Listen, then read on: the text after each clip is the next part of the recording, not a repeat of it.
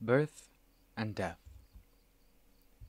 When people come to me with questions, most are eager to ask this one: is there a next world after death? This sort of question is not any one person's issue. It's an issue for all of us who are carrying a burden. When people ask a question like that, I ask them in return, was there a yesterday? Was there a morning today? Is there a present at this moment? They admit that there was and is. Then, will there be a tomorrow, a day after tomorrow, a this month, a next month, a this year, a next year, and years after that? Things from the past that we remember can be used to make guesses about the future. Even for things that have yet to happen, we can make comparisons with things that have already occurred. The future has to follow the way things have been in the past. For example, yesterday has already occurred, today is occurring. These things follow one after the other. We know this, we remember, we haven't forgotten. This afternoon, this evening, tonight, tomorrow morning. We've already seen that time moves in this sequence. This is definitely the way things have happened, so we accept that this is the way they will continue to be. Doubts about this world and the next, or about other things concerning us, are forms of self-delusion, which is why these things become big issues, causing endless fuss about rebirth all over the world. Is there a next world? When people die, are they reborn? These questions go together, for who is it that takes birth and dies? We ourselves are always dying and being reborn. What comes to this world and then goes to the next world is us. Who else would it be? If it weren't for us wanderers in the round of rebirth, no one would be burdened with these questions. This is the harm of delusion. We've been through birth so many times before, but we fail to remember. It shows in our lives, but we can't catch hold of its causes, of why it has come about. We can't remember what happened. Our daily affairs spin us around in circles, getting us so tangled up that we don't know which way to go. This is why self-delusion causes endless complications. Being deluded about other things is not so bad, but being deluded about ourselves blocks all the exits. We can't find any way out. The results come right back at us and bring us suffering, because these sorts of doubts are questions which bind us, not questions which set us free. We can have no hope of resolving these doubts unless we seek the answers by practicing meditation. This is why the Lord Buddha taught us to solve our own problems. But it's essential to do this in the right way. If we do it by guessing or speculating about what's right, we won't succeed. The only way to succeed is to steadily develop goodness as a support for our meditation practice, so that we can begin to unravel our own affairs, which lie in the sphere of meditation. This is what will lead us to a clear understanding that cuts through our doubts, bringing us satisfactory results. We will be able to stop wondering about whether there is death and rebirth, or death and annihilation. What are our own affairs? The affairs of the heart. The heart is what acts, creating causes and results for itself all the time: pleasure, pain, complications, and turmoil. For the most part, it ties itself down more than it helps itself. When we don't force it to go in good ways, the heart reaps trouble as a result. Suffering comes from being agitated and anxious, thinking restlessly from various angles for no worthwhile reason. The results we receive are an important factor in making us pained and unsettled. This is a very difficult matter for those who are deluded about the world and about themselves, who are agitated without being interested in confirming the truth about themselves using the principles of the Dhamma, principles that guarantee the truth. For example, once we die, we must be reborn. As long as the seeds of rebirth are in the heart, we have to continue being reborn repeatedly. It can't be otherwise. We cannot be annihilated at death. The Buddha teaches us to keep a watch on the instigator. In other words, we should observe our own heart, which causes birth and death. Since we don't understand it, he explains various ways to observe the heart until we can understand the situation and deal with it properly. In particular, he teaches us to meditate, so that the heart, which has no solid footing, will gain enough of a footing to stand on its feet.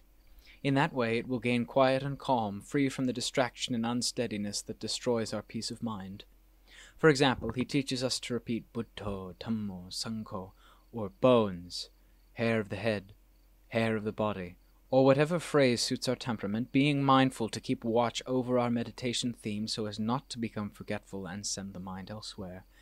Then the mind, which we used to send out to various objects, can stay firmly with its Dhamma theme, its meditation word. Our awareness, which used to be scattered among various preoccupations, will now gather into that point, the heart, which is the gathering place of awareness. All the currents of our awareness will converge at the Dhamma theme we are repeating with interest. This is because the meditation word becomes more and more an object of clear and conspicuous awareness. Thus, at the beginning stages of meditation, the meditation word is very important. Once we have seen the intrinsic value of the peace that appears this way, we also see clearly the harm that comes from the agitation of a mind that has no footing to hold to. We know from our own experience the benefits of a peaceful mind and the harm of an agitated mind. The Buddha teaches this as the first step on the path to understanding the affairs of the mind. We then try to make the mind progressively more settled and calm by repeating the meditation word, as already mentioned.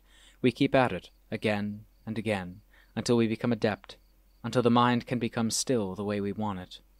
The sense of well-being that arises from a calm mind becomes even more prominent and clear, all the time.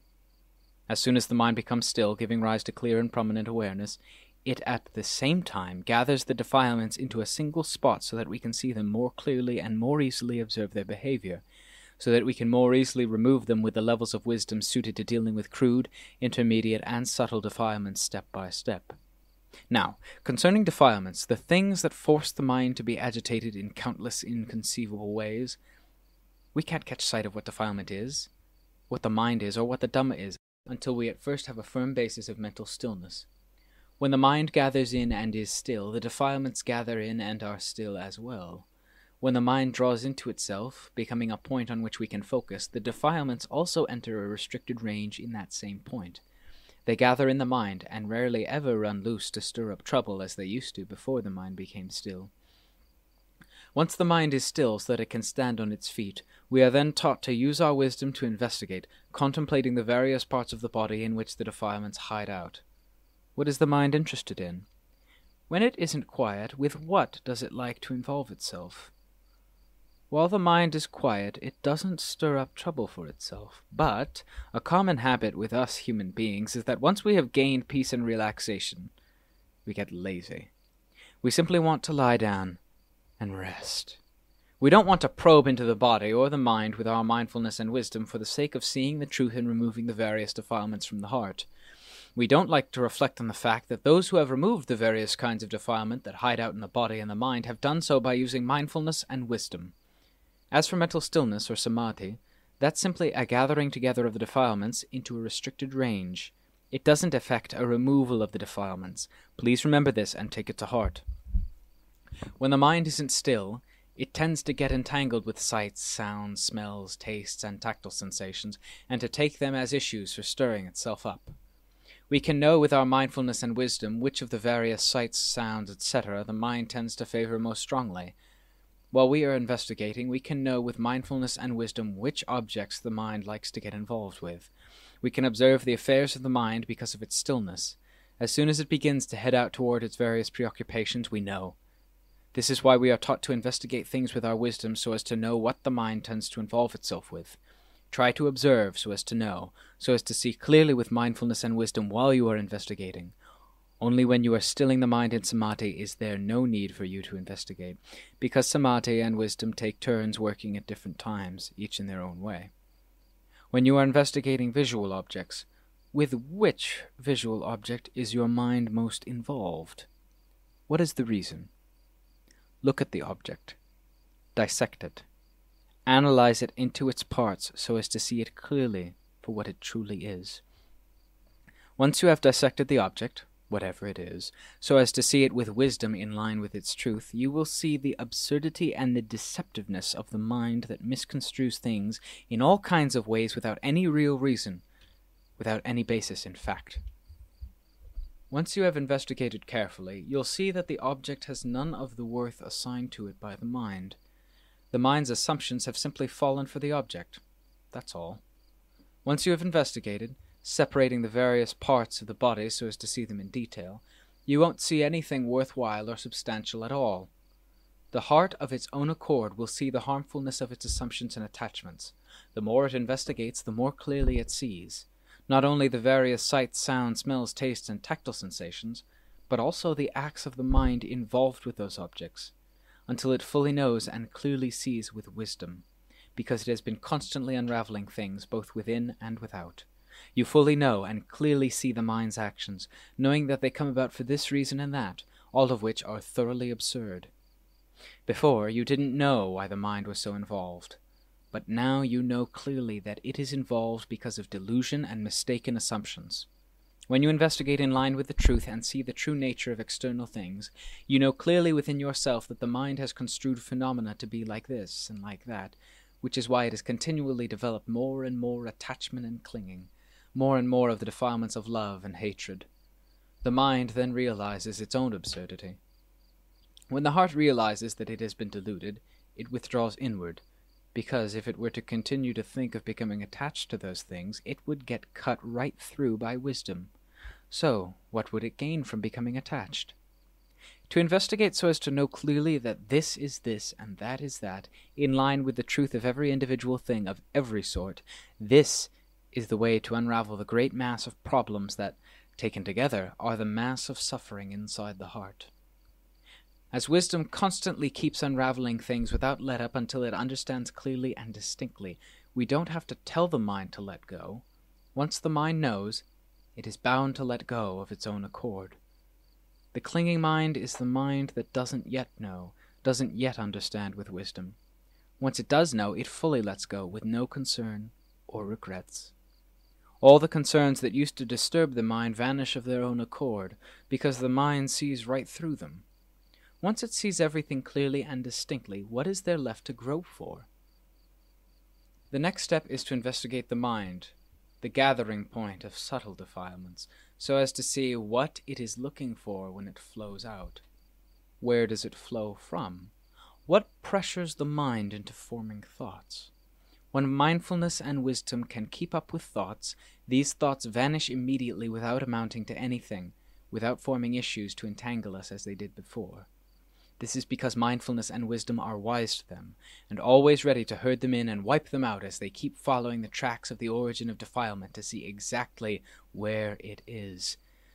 Where do its children and grandchildren, the defilements, come from? Animals have their parents. What are the parents of these defilements?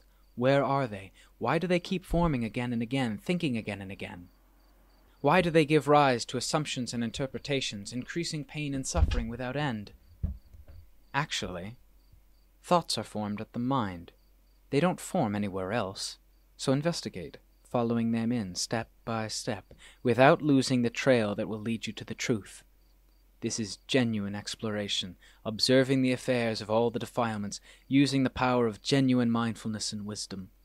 Ultimately, you will know what the mind is lacking, what it is still connected with, what is interested, what it wants to know and to see. So we follow the connections on in. Day by day, that defilements become more and more restricted. This is because the bridges that connect them to sights, sounds, smells, tastes, tactile sensations, and the various things of the world in general have been cut away from the mind by using continuous mindfulness and wisdom, to the point where we have no more doubts. It's as though the outside world doesn't exist. There remain only the preoccupations that form, blip, blip, blip, in the mind. This is where the rebellious monarch lies. The one who concocts and creates, the one who struggles and writhes restlessly, lies right here. Before, we didn't know in what ways the mind was writhing. All we knew were the unsatisfactory results that appeared, giving us nothing but pain and suffering, which no one in the world wants. Our heart was so burdened with suffering that it couldn't find a way out, because it had no inkling of how to remedy things. But, now that we know, we see more and more clearly into the heart where delusion is the major player. Delusion can't find anything to latch onto outside, so it simply acts inside. Why doesn't it latch on? Because mindfulness and wisdom understand and have it surrounded. So how could it latch onto anything? We now see it more clearly and focus our investigation on it, scratch away at it, dig away at it with mindfulness and wisdom until we have it surrounded every time the heart makes a move.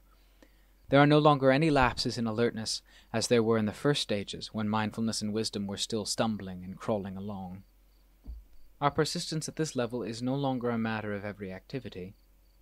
It becomes a matter of every mental moment in which the mind ripples. Mindfulness and wisdom have to know both when the rippling comes out and when it vanishes, so no issues can arise in the moment the mind is fashioning a thought, an assumption, or an interpretation. This is possible because our super-fast mindfulness and wisdom can keep up with everything. As soon as a rippling occurs, we know. When we know, it vanishes. No issues arise in between. They vanish the moment they appear. They can't branch out anywhere because the bridges to outside matters have been cut by mindfulness and wisdom. When mindfulness and wisdom are exploring earnestly, relentlessly, unflaggingly, they want to know and to destroy whatever is hazardous. What causes us to take birth? What leads us to wander in the round of rebirth? What are the causes and conditions that connect things? This is called scratching away with mindfulness and wisdom, digging away at the heart of delusion. There is no way we can escape knowing and severing the important cause that creates pain and suffering for all living beings, namely, the defilement of delusion that has infiltrated the heart in an insidious way. Such is the power of mindfulness, wisdom, conviction, and persistence at the advanced level, something we never imagined could be possible.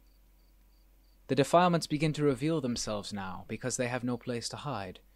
Since the bridges have been cut, they no longer have the sights, sounds, smells, tastes, and tactile sensations in which they used to hole up. Their only hideout is in the heart. The heart is delusion's hideout. When wisdom ransacks through the heart until everything is completely smashed so that nothing remains, ultimately the supreme defilement of delusion, the emperor of the round of rebirth, is completely obliterated from the heart. At this point, how can we help but know what it is that causes birth on this or that level?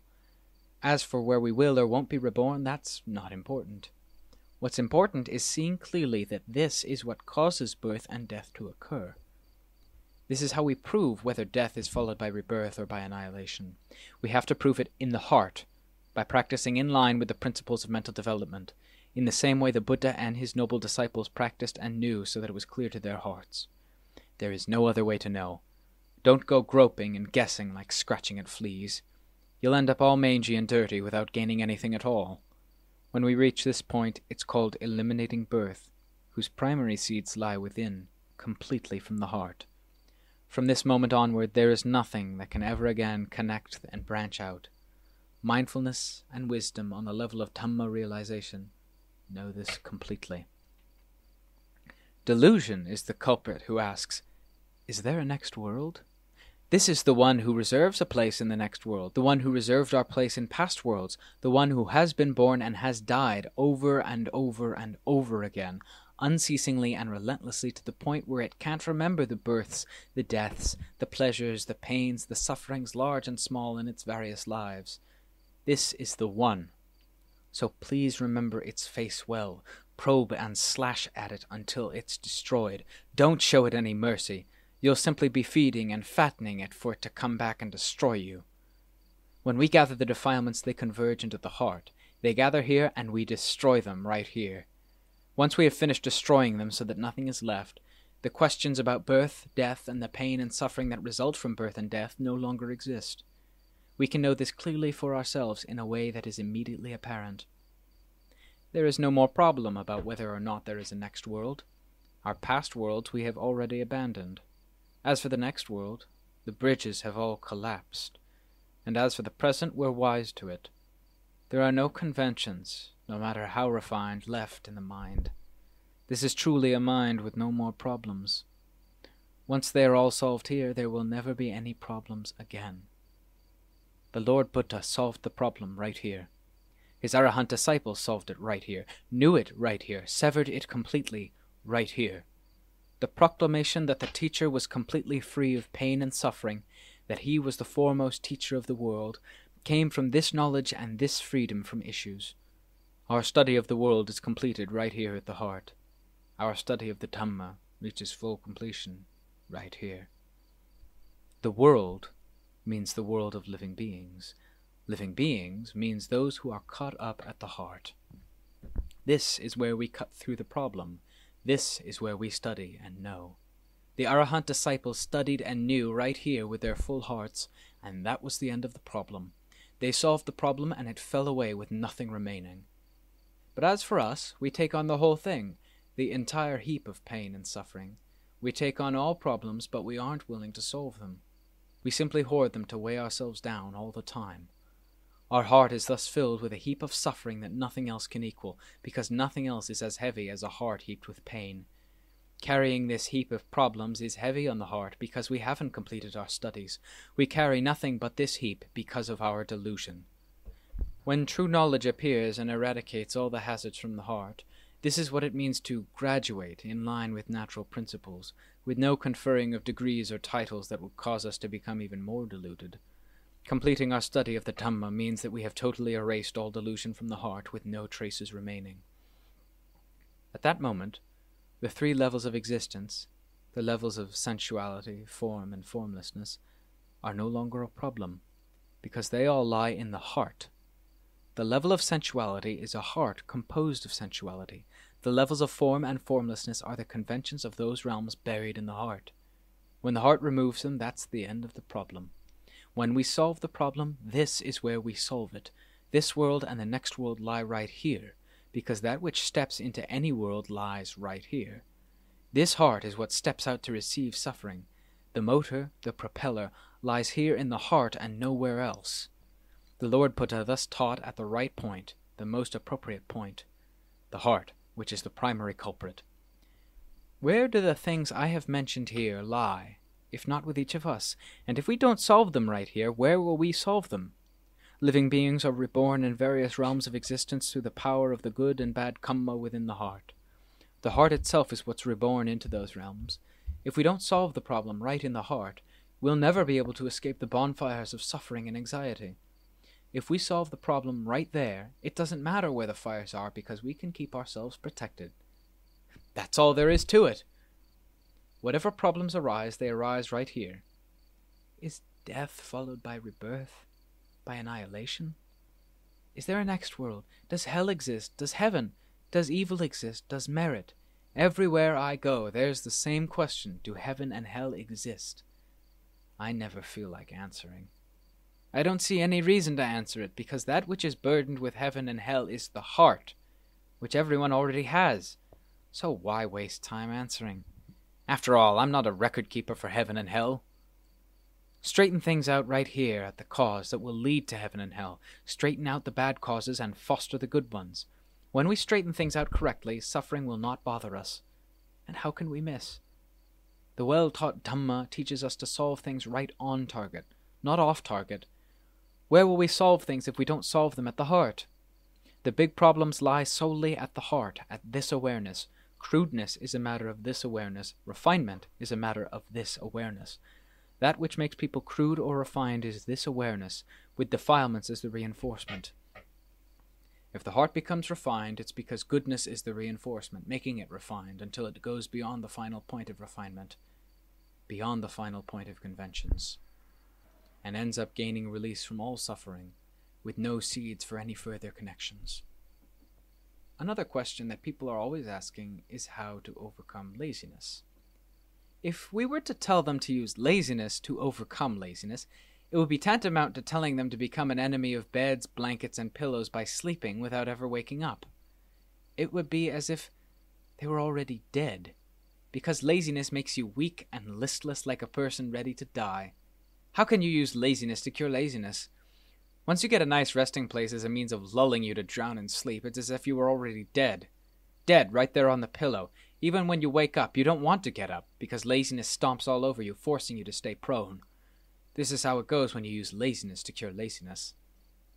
If you use energy and persistence to cure laziness, then you get right up, ready to fight. If there's a fight, you have hope of winning. But if you simply lie prostrate, all you can do is lose. Although whether we should call it losing or something else is hard to say, because you don't even put up a fight at all. So how can you say that you lose? If there's a fight, and you can't win, then you can say that this person wins and that person loses. But here, there's no fight at all. You simply lie there, wallowing. If you don't call this being a servant in the house of defilements, what would you call it? Because that's what it is, being a servant in their house. If you use laziness to cure the defilements, you end up piling on even more defilements. Or what would you say? As things stand, the defilements already fill the heart. So if you foster them even more, where are you going to put them? You've got only one heart. The only way is to remove the defilements so that you can begin to breathe, and not let them sit on top of your nose so that you can never gasp a breath at all. Persistence. Diligence. Exertion in the way of reason that can accomplish our purposes. This is the path that sages have followed. Even though it may be difficult, we're up to the fight. It's like removing a thorn from your foot. Even though it hurts to remove it, you have to bear it.